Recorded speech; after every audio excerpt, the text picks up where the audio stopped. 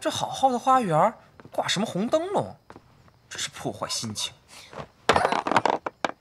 小姐，您别难过了，当心破坏身子。我就要哭！一个女骗子攀高枝，凭什么所有人都替她高兴？我就要哭给他们看！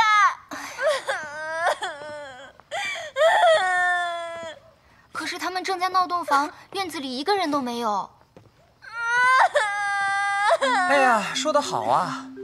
凭什么所有人都要替这门亲事高兴？我就头一个不满意。你干嘛偷听本小姐说话？我还没嫌你打扰我清静呢。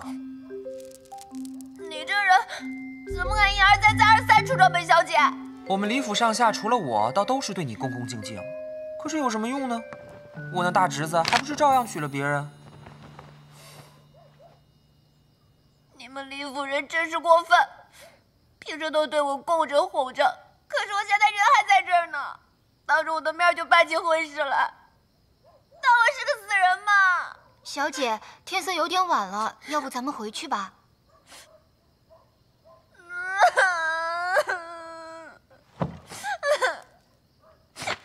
哎，你别哭了，我们李家没人欺负你，只是我那大侄子实在是瞎了眼，被那个女人骗得团团转，还非要娶为正妻。哎，堂堂李氏，世代勋贵，竟然被一个来路不明的女子就这么混进了族谱里，真是奇耻大辱，子孙不孝，弃杀我也。可是现在木已成舟，还有什么办法？哼，我是不会让那个熊希若就这么得逞的。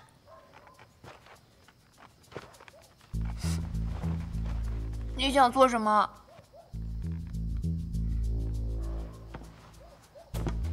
想不想跟我结盟，一起扳倒女骗子？跟你结盟？你行吗？我可是堂堂李三爷，这李府上下除了我二哥乐安公，还有谁敢不听我的？哼，我还对付不了那个熊希若。再说，除了我，还有谁能帮你出这口恶气？我可是看你可怜才带上你的。不想结盟，那就算了。哎，你等等。